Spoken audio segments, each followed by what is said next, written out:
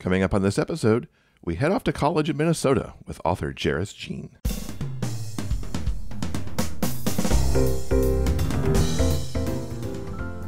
Welcome to episode 347 of the Big Gay Fiction Podcast, the show for avid readers and passionate fans of gay romance fiction. I'm Will, and with me, as always, is my co-host and husband, Jeff.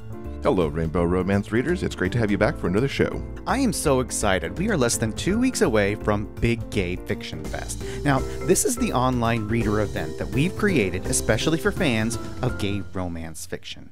And in the spirit of the season, we'll be concentrating on the latest holiday romance reads. This virtual book festival is 100% online, so you can enjoy hearing from your favorite authors talking about their newest releases, all from the comfort of your own home. Jeff and I will be there, serving as hosts, and authors joining us will be Lucy Lennox and Annabeth Albert, Garrett Lee, and Charlie Novak. And as we're dotting all the I's and crossing the T's behind the scenes, we wanted to let you know that in addition to all those great authors taking part, we've also recently added a holiday storytime segment in addition to everything else that's being offered on Saturday, December 4th. Narrator Kurt Graves will be reading one of the delightful stories from author E.J. Russell's recently released holiday story collection, Christmas Kisses.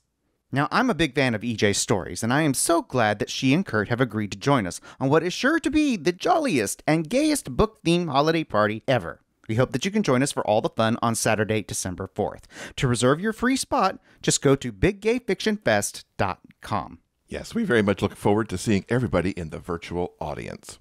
Now, before we get to the interview for this week, I want to take just a moment to tell you about a movie that I have recently seen. The musical Tick, Tick, Boom just dropped on Netflix, and I had the opportunity to catch it on the big screen right before it got to the streaming service. The film is an adaptation of the stage musical of the same name, which was written by Jonathan Larson, the composer of Rent. Tick, Tick, Boom, in its original form, was a one-person show that Jonathan performed, and it told the story of what he felt like turning 30 in the year 1990, and how he was at a bit of a crossroads because he hadn't yet written a hit show like other famous composers had. Mainly, he was looking at Stephen Sondheim there, who was a major influence on him and had once given Jonathan some feedback during a workshop that he was part of. The story takes place over a couple of weeks as Jonathan prepares for a stage reading of his latest musical, which was a sci-fi commentary on modern life called Suburbia. He's struggling to write one last song, stressed by a mountain of bills to pay. He also needs to talk to his girlfriend, who has gotten a job outside of New York City. And then there's his best friend, who is also going through a lot of transitions as well. And of course, all around him, he sees what New York City is like in the 1990s. He sees the AIDS epidemic exploding around him. It just all piles up on him. Now, at its core, Tick, Tick, Boom is a show about following your passions, but not losing touch with the important people around you. I saw this show 3 times in New York after it premiered in its revised 3-person format, where one person plays Jonathan and the other 2 are playing all the other characters that he interacts with. The musical is so very powerful and so moving, and I love shows that focus on creativity as their core and try to follow that passion.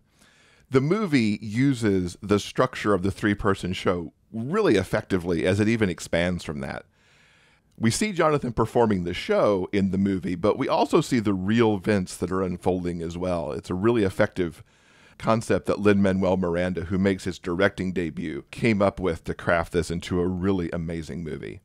And Andrew finds so many different ways to really stretch his acting muscles. I mean, sure, we all know that he played Spider-Man, but then he took a Tony-winning turn on Broadway in Angels in America, and now we see him portraying Jonathan Larson. Andrew worked for a year to get the singing right, and I have to say that it really paid off. And he even embodies Jonathan really well. We see historic footage of Jonathan performing in Tick, Tick, Boom, as well as some other footage, and you can really see the comparisons there in the closing credits. And I was really excited to get to see this show, which is one of my favorite musicals, come to the screen. I highly recommend you give it a try. You'll hear the seeds of Rent, which Jonathan was working on when he wrote some of the Tick, Tick, Boom songs.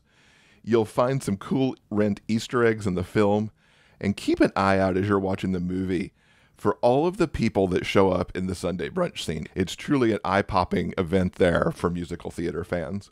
So yes, I highly recommend Tick Tick Boom, and you can find it streaming right now on Netflix. It could be a perfect thing to work into your viewing if you're taking a break from all of the holiday fare. And now it's time to hear from Jeris Jean. We fell in love with Jeris's books when we read Running Lines, which is the first book in the Hollywood Hopeful series. And of course, that was the Big Gay Fiction Book Club selection back in September. We knew we wanted to have Jeris on the show the next time she released a book, and that's right now. This week, Romantic Hero comes out as she moves from Hollywood to a college in Minnesota. And yes, these series are connected. You'll hear her talk about it in just a second. We talk about the launch of the Coleridge Cliffs series. Of course, we talk about Hollywood Hopefuls as well. And she's got a great story of how she went from academia to being an editor to being a novelist. To top it off, she's got some great book recs too. Jeris, welcome to the podcast. It is so exciting to have you here. Thanks for having me. I'm excited to be here. We absolutely went insane for Hollywood Hopefuls earlier this year. It was one of our book club selections, and we'll definitely be talking about that a little bit. But we've got to start off with the brand new series you're launching this week called Coleridge Cliffs. Tell us a little bit about this new series and the first book with Romantic Hero. Okay, so the new series Coleridge Cliffs is set in this insulated harbor town on the north shore of one of the Great Lakes. So it's kind of this gorgeous, rugged wilderness area. And the draw, besides the fact that it's a harbor, is this college called the College of Coleridge Cliffs. That's sort of like this elite academic hub. The series follows the academics at the college, so the staff and faculty, as well as some of the students and the locals of Coleridge Cliffs that deal with the people at the college in various ways. So it's maybe a little bit broodier and a little bit gothic vibe compared to Hollywood Hopefuls, but it's also a lot of fun and kind of still the same heat to heart ratio as the other series has. On the shores of Lake Michigan, is this place real? I grew up in Michigan, which is why you now piqued my interest with around the Great Lakes. So it's loosely based on a town on the shore of Lake Superior in northern Minnesota. And I did steal some pieces of reality from the town, and I may or may not have gone to a major Gothic college for a semester in that town. And so some of it's real, but a lot of it is me making stuff up that I wish was real. And that's all the fun part of the fiction, right? Yeah.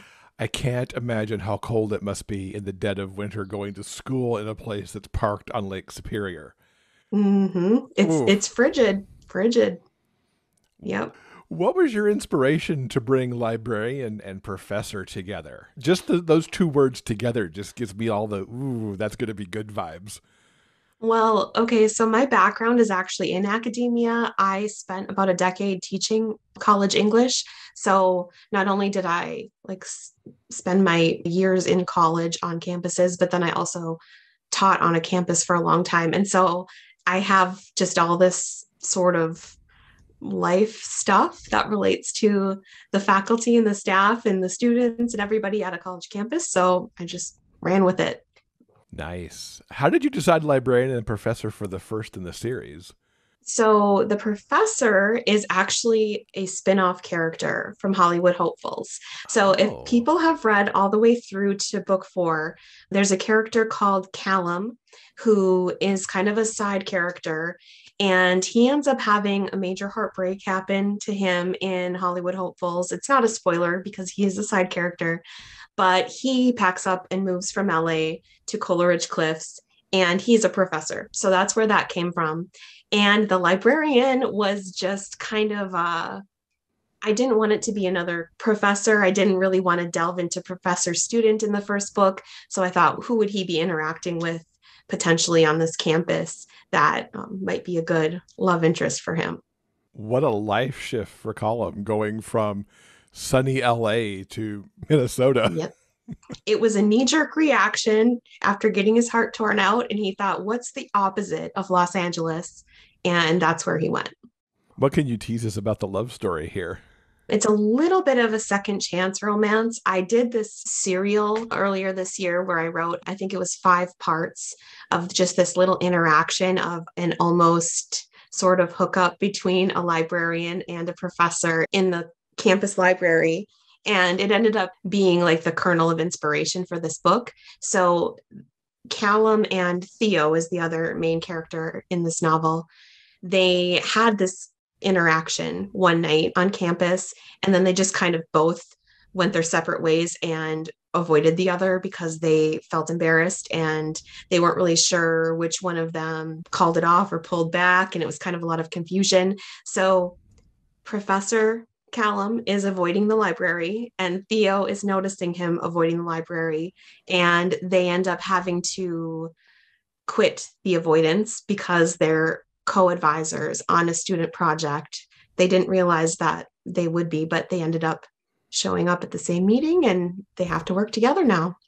What a great way to throw two people together trying to make avoidance. I mean, what must be a small campus in a small town, avoidance is already hard.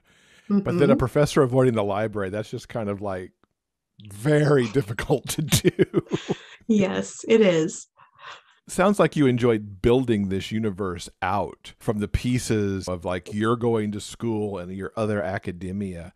A different kind of world than you had to build in Hollywood Hopefuls. What was like the difference moving your own universe from LA to Minnesota? I think that in some ways, Hollywood Hopefuls was more challenging for me because it required a lot of research into things like film sets and even just the different roles in an actor's life, like the staff and things like that. I didn't know a lot of that. Most of my knowledge before writing the book was just what I've seen on like television shows, how they depict, the behind the scenes stuff. And so I didn't get super technical on anything, but it was research and I had to kind of research a lot for that. With Coleridge Cliffs in academia, I'm just basing it off of bits and pieces of campuses and people that I've interacted with and just different things like that. It's much easier in some ways, but it's also the shift in mood from kind of the light Southern California vibe to trying to make this a little bit more like atmospheric and maybe a little bit broodier. That's the challenge this time. You used the word Gothic earlier, which really kind of caught my attention because you could certainly have Gothic campuses. How does that vibe kind of carry its way through what you're planning for the series? Okay, so that's actually a huge part of the series. I love Gothic literature. And so, like, my favorite book of all time is Frankenstein. And so, like, the Swiss Alps and the dark content and all of that kind of stuff. So, I've actually tied it in pretty heavily to the storylines. Coleridge Cliffs' claim to fame, besides having this great academic institution, is that they market their town on tragic tourism. And what I mean by that is like there was a major shipwreck in their harbor that killed the entire crew. And so they've got a like tourist attraction essentially surrounding that. Or there was an old miner who made a fortune, settled at this harbor town and has this enormous sprawling mansion, but there was like a grisly double murder that happened there.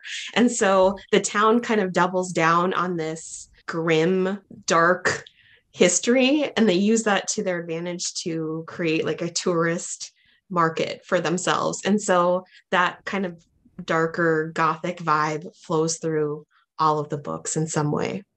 Oh, that's fascinating, especially thinking about how that could impact the school itself and who chooses to go to that school. I can't wait to see what you do with this series.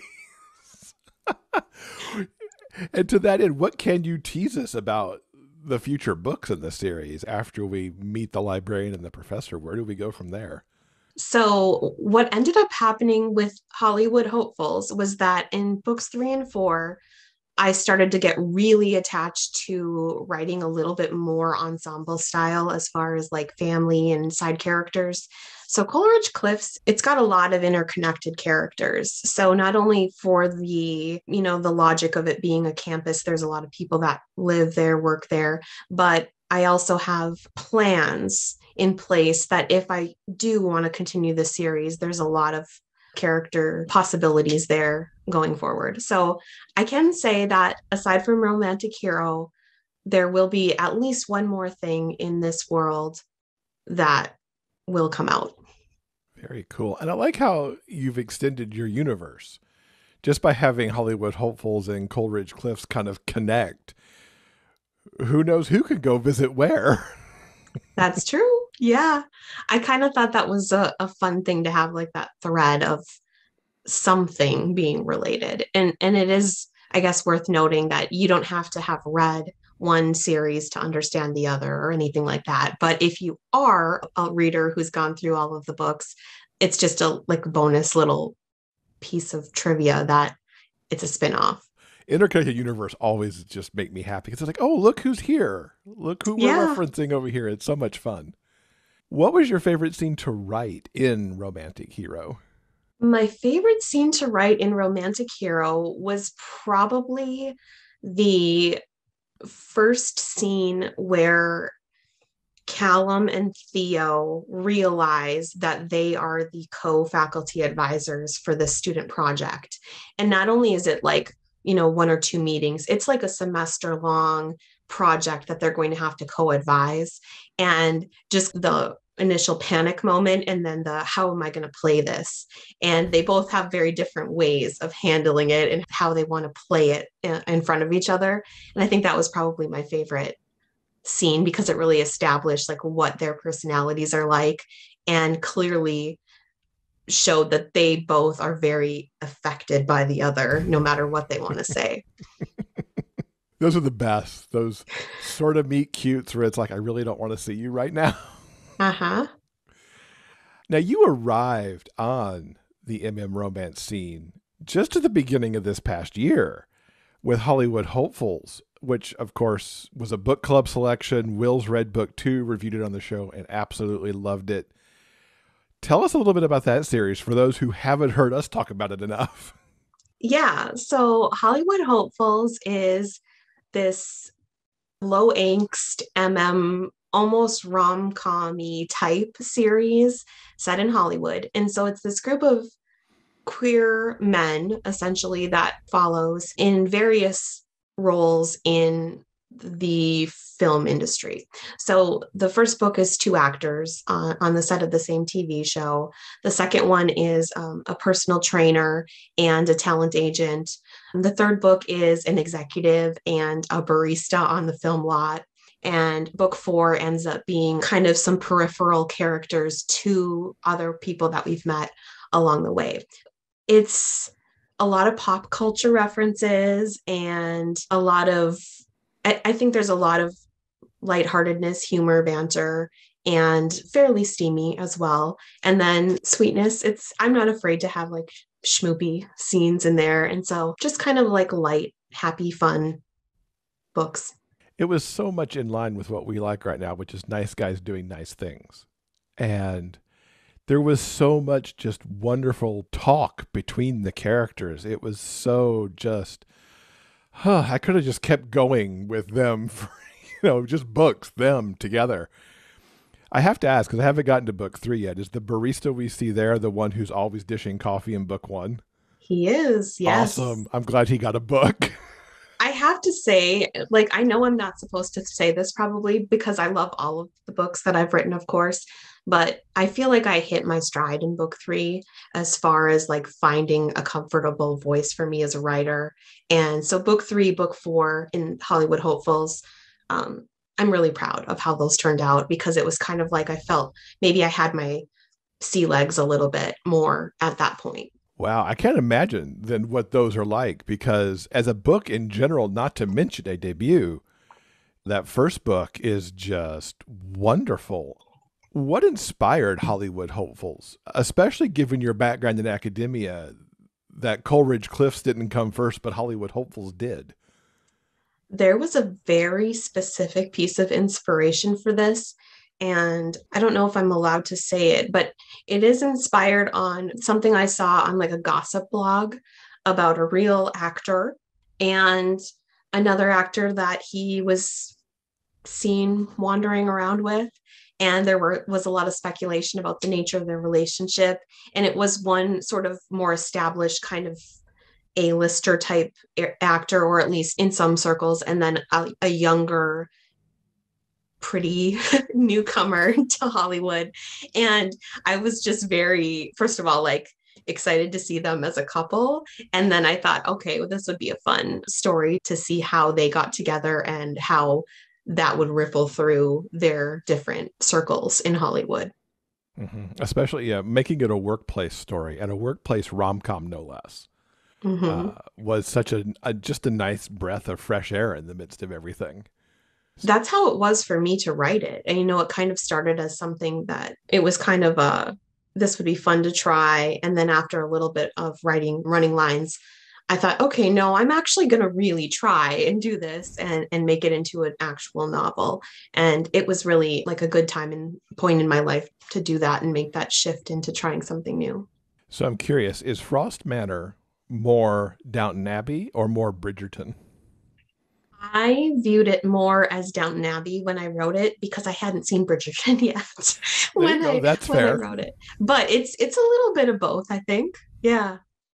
I've had one of my friends say, I want Frost Manor to be real, but I want it to be gay. So can you just write the next series historical gay Bridgerton? And I was like, that sounds like something I would love to write at some point. You could write the actual tie-ins to Frost Manor. Yeah, for sure. That would be amazing. I can't think of any author who's done that sort of thing where you write the tie-in to the thing that you wrote into the book in the first place. That would be awesome. Yeah, I have some ideas about making Easter eggs like that. We'll see. As long as people keep reading my books. I got ideas aplenty. Keep reading, everyone, because Will and I want more books.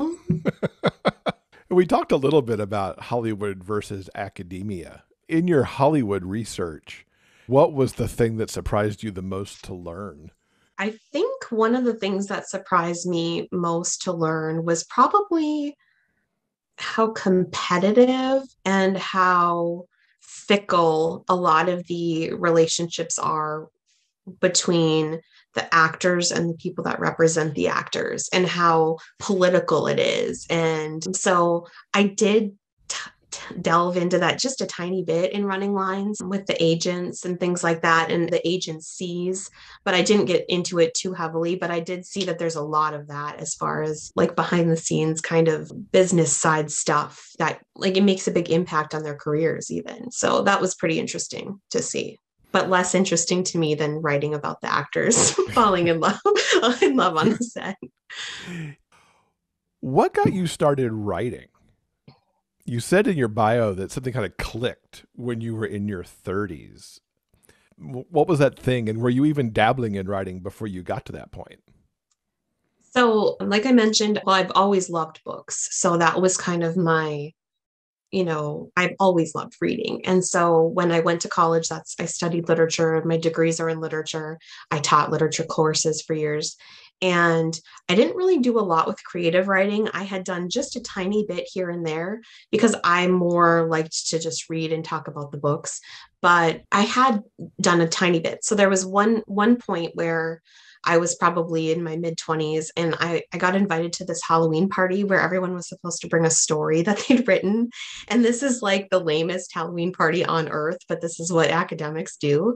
And so I wrote this short story and came to this party, and it was a bunch of other, English people, MFAs and whatever. We had like this guest celebrity judge, and I can't even remember who it was, but it was somebody who was supposedly important. And we read the stories and he voted mine as like the winning story. And I was like, wow, like maybe I can write something. And so I didn't really do much with it beyond that. And then during the pandemic, I had been working as an editor. So I'd done the teaching part, then I did some editing. And I ended up kind of pulling back from all of those things during the pandemic. And then this inspiration sparked and I started writing this for fun. And then it just kind of clicked, like the things that I love the most about teaching and about editing, it almost all made more sense for me to do the writing part. I'm not explaining this well, I can tell, but It just never occurred to me that might be the thing that I'm actually best at doing and happiest doing. And so when I actually gave it a good try, then it kind of was like, yes, yep, this is it. I've been like on the periphery of this for a long time, but this is what I should do. That's wonderful. I love origin stories, just to hear how people kind of came to it. I love how a Halloween challenge of a sort just kind of led to there. And I think that sounds like a pretty cool Halloween party. You know, everybody bring a story and let's see what you bring. Innovative idea. What drew you into writing romance? That's a good one. So I kind of had this ridiculous like stigma against romance, not personally, but I've been surrounded by that a lot going through school, like especially as a lit major. There's kind of a lot of people that are book snobs, and any sort of genre fiction is not good enough, and so you can't read mystery, you can't read romance. Like if you do, you should hide that because it's embarrassing for some reason. But I kind of got to the point where I just like what I like, and I love reading romance novels. And so I thought if I was going to spend time writing something, it might as well be something that I really like. And I've actually really drawn to sort of the formula of a romance novel. I like knowing a little bit about where it's going to go when it starts, that kind of thing. And I was just listening to a lot of audiobooks and reading a lot of books and thought, yeah, this is the genre that I like, queer romance in particular. And so that's what I chose to write. Yeah, you could tell that you're very familiar with the structure and the tropes and the beats because it's just right there. It was like every expectation I wanted just kept coming down the line. In your reading and in your writing, are there tropes you like to play with specifically within romance? Yes, there are for sure. It didn't come through as much in Hollywood Hopefuls, but I love the trope of kind of texting, messaging, online communication, whether the characters know who they're talking to or not. And that's something that's going to show up in Romantic Hero is sort of like a correspondence component. I love that one. I also really like friends to lovers stories where the people know each other and there's just kind of discovering what their relationship actually is to the other person. There's a lot of tropes that I like, but I guess those would probably be my two kind of favorite ones to work with. And you mentioned queer romance. What brought you to writing queer romance? I don't know how I stumbled upon it, but I ended up maybe just listening to a book in my library or something that was a queer romance story. And I want to say it was like a bisexual character and a gay character. And I was just like, oh, this is amazing. Like, this is great. I love reading this story. And so I'm a queer person too, pansexual. And I just hadn't seen much of that representation in romance novels. And I just started to like gobble up all of it that I could find then from that point on. And I think there's something really appealing about it to me, just because a lot of the male female romance, and I do read male female romance too from time to time, but I think it can get really problematic for a lot of women to just, read male female romance, especially queer women for some reason. I don't know. It's just my own experience that it can be problematic. So I just ended up feeling like I could identify more in some ways with queer romance stories. And I like the idea of having more representation. That's kind of how I ended up in this particular niche. And you've been prolific. 4 books in Hollywood Hopefuls, first book of Coleridge Cliffs. You've done some like in-between short stories in through all that. It's like you just pushed your on button and suddenly you're just going. How's that felt as you've just kind of like book after book after book and kind of really hit the ground running this year?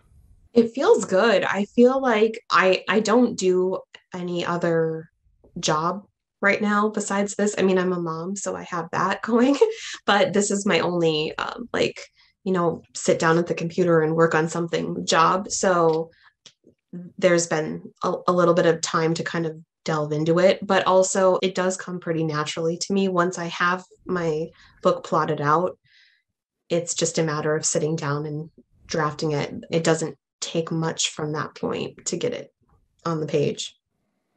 It's been really wonderful. Just as I went through to prepare for this interview, I'm like, look at all these books. In Yeah. such a relatively short amount of time, it's really great to see that you've just been able to find that and use the spark and just really jump into it. Yeah. Who are some of the authors who inspire the stories that you're telling right now? Okay, so mm, I'm the biggest ridiculous fan of Alexis Hall. I didn't start with boyfriend material, but that's the one everybody knows. I did read it, of course, and loved it, but I started Alexis Hall with the Arden Say Knives series. So it's How to Bang a Billionaire in those books. And I just hadn't read anything that was that funny, that heartfelt, that intelligent, and in a genre novel. And so it was kind of like an inspiration to me that it doesn't have to be, there's so much variety within the genre itself. So a romance novel doesn't have to be one specific tone or type. And having those books be so emotional for me and so funny and so smart and witty, that was a really big inspiration. So I'm full on obsessed with Alexis Hall. Thankfully, he has not blocked me on social media yet, but my friends are usually like, don't DM him anything, like tone it down a notch. But yeah, I'm pretty obsessed. And then when I started in the genre, I had read a lot of Lucy Lennox, and I kind of feel like I have an appreciation for the tone of those books as well, kind of like the level of heat and romance heart mix. So yeah, those were two kind of inspirations when I started. So far, you've been contemporary and you're going a little bit goth now. Is there something that you'd like to write that, is maybe down the path a little bit that you're just not quite ready for yet? I actually would really like to write historical. I love historical, Downton Abbey, Bridgerton. Some of my favorite books are Jane Austen. I love that. I don't know that I'm ready to commit to the research involved for that, but I would like to do that someday. Yeah, I really have a lot of admiration for people who really delve into their historicals and do all that research. You have to really pay attention to get it right. It's Right. a lot of extra responsibility that freaks me out a little bit. Me too. What would you say are the trademarks of a Jeris Jean story? I would say, at least what I'm aiming for as my trademarks, the dialogue is the biggest thing for me. The dialogue between the characters, that there's a lot of it for one, and that it sounds good, that it's witty and there's banter, but there's also a lot said in the short amount of words that end up being on the page. So I really try to focus on that. I think that there's a lot of like pop culture references. That's something that does carry through in Hollywood Hopefuls. It's a lot of music stuff. In Coleridge Cliffs, there's a lot of literary references. So I like to have kind of this like cultural awareness stuff going on. I like to also think that they're pretty character driven. So sometimes I'll have to remind myself like there has to be some kind of a plot event that happens here. It can't just be all internal character development. There's got to be something going on with these people. This also goes along with dialogue, but like my steamy scenes, it's the dirty talk, the steamy dialogue. So it's another form of dialogue, but those are probably my main consistencies. Yeah, I absolutely loved in Running Lines the dialogue that went along with the sex, Mm-hmm. and those more steamy and seductive moments, because that really deepened out that emotional connection. Nothing will check me out of a sex scene faster than it just, being sex. It needs to have Mm-hmm. something more, and you just pulled that through so well in Running Lines. And the music too, I have to say, those music references and how they came back later, it's like, that's so good that it wasn't just a character thing, but it actually tied everything together in the long run too. I was really bummed because when I initially wrote Running Lines, the first draft had, instead of a playlist that Grayson makes for Finn, it was actual song lyrics, like little snippets of lyrics from each of those songs. And initially with Running Lines, I had considered going with traditional publishing. And so I had a couple of different traditional publishers that wanted the book, and they said, you have to cut these lyrics. Like it's just a nightmare, copyright wise, to have song lyrics. And so while I didn't go that route to publish the books, at least I did take their advice and cut the song lyrics. But that is kind of like the hardest part for me, going back through the book and not having those specific lyrics. But it is what it is. I know what he was thinking, whether it made it into the book or not. Did you make a Spotify playlist for everybody so they could go listen to what these songs are?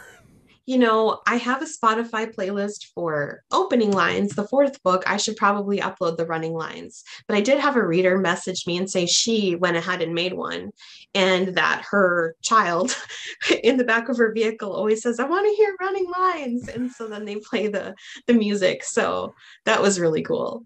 That is awesome. You've got a kid fan of at least your music tastes. Yes. Yes. What's a book you've read recently that you would recommend to our listeners?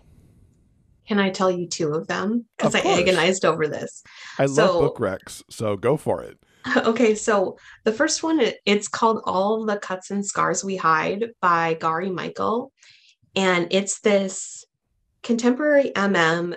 One of the main characters is a former military, and so he struggles with like PTSD, and he meets this sort of ray of sunshine surfer guy in the book. And so it's kind of like that grumpy sunshine dynamic, but like a little bit more serious. It has just like this emotional depth to it that I really loved. So that one was really good. And the other one was a debut novel that I read recently called About Last Night, like Knight. And it was by Michaela Cole.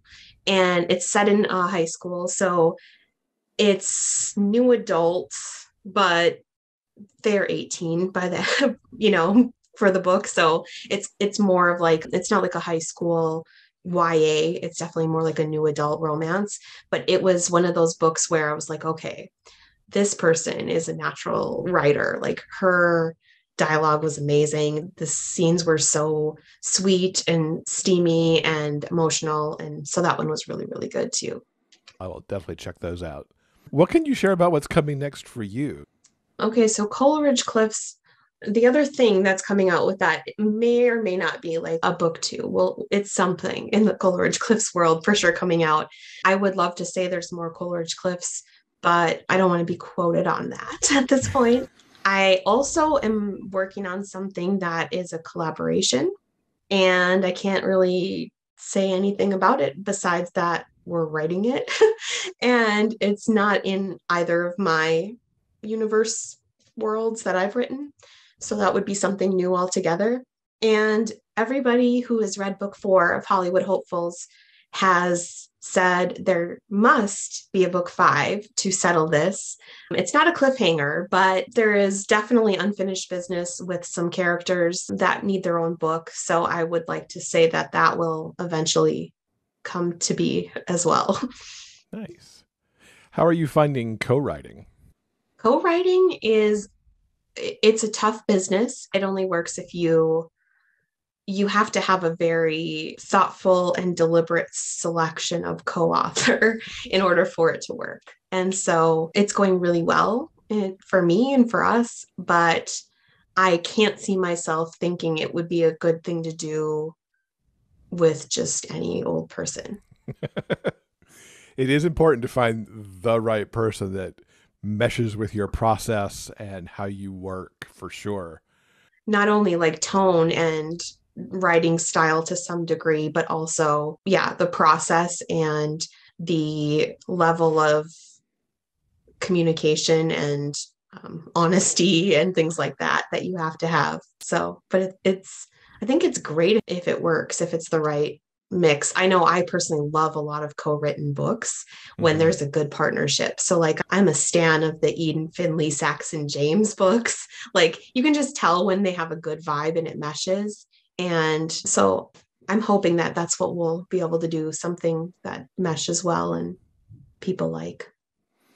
Yeah, I always love hearing co-writer stories because is it the plotter and the pantser who are getting smushed together, or somebody who likes to write first person versus somebody who likes to write third, and somebody has to make the switch up. So yeah, it's just kind of fun to hear how those partnerships come together. Yeah, it's definitely fun because my co-author will say like, okay, we need another steamy scene. You're writing this one. Like, it's your turn. You're better at it than me. Or I'll be like, okay, something's got to happen in this plot. Where's the story actually happening here? And so it's nice to have enough in common, but sort of maybe different strengths to some extent. Can't wait to see what that looks like along with the other things you've got coming out. What is the best way for everyone to keep up with you online so they can actually get all the news as you are able to talk about things? I do have a website, jerisjean.com, and that's where you can sign up for the newsletter. And so I send out a newsletter once a month, usually, unless there's something big and exciting going on. But that's probably a good way. Other than that, I'm on TikTok a lot. That's where most of my followers are. So it's just at Jeris Jean if you're a TikTok person, and Instagram at jeris.jean. I have other social media, but I'm mainly on my TikTok and Instagram. You're one of the first authors I've talked to who actually feels like they can embrace TikTok a little bit. What are you finding so awesome about TikTok?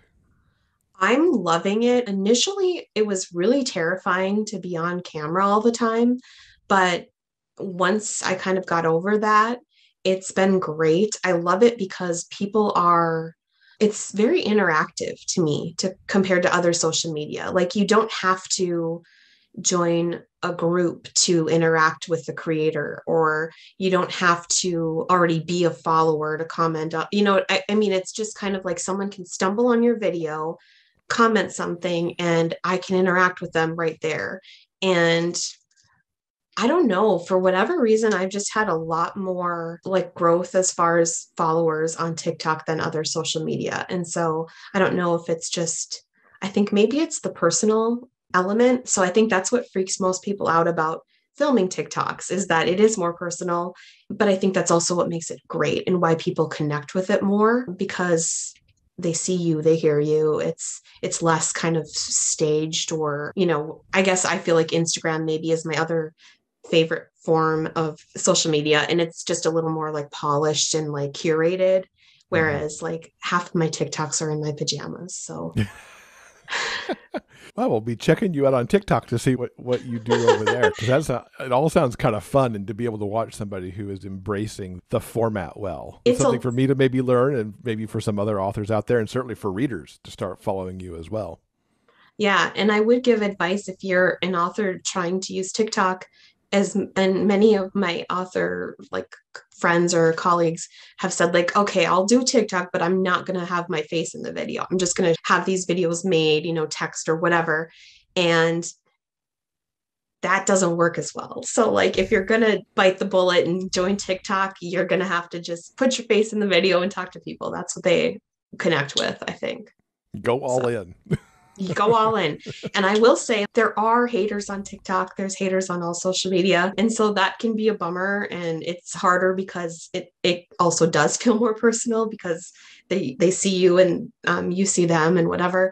But I haven't had that be too much of an issue. But I don't want to encourage all these authors to join TikTok and then be like, people are mean on TikTok. Some are, but most are not. It's a really great community. Well, thank you so much for coming to talk to us about Coleridge Cliffs. Wish you the best of success with that release, and very much looking forward to reading more from you soon. Yay, thank you so much for having me. This episode's transcript has been brought to you by our community on Patreon. If you'd like to read the conversation for yourself, simply head on over to the show notes page for this episode at biggayfictionpodcast.com. And don't forget, the show notes page also has links to everything that we talked about in this episode. And thanks again to Jeris for coming to talk with us. As you heard me say in the interview, I really loved her story about how things just clicked for her suddenly and she began to write. It is so wonderful to see the year that she's had. Now, since we spoke, she has another book up for the Coleridge Cliffs series.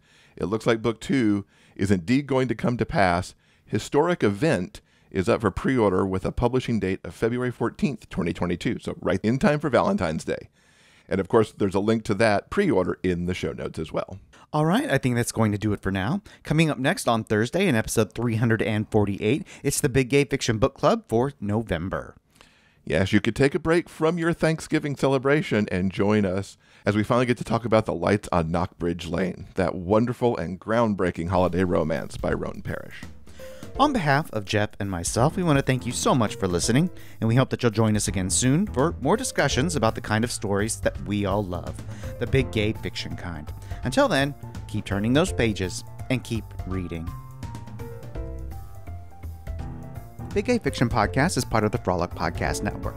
Find more shows you'll love at frolic.media/podcasts. Production assistance by Tyson Greenan. Original theme music by Daryl Banner.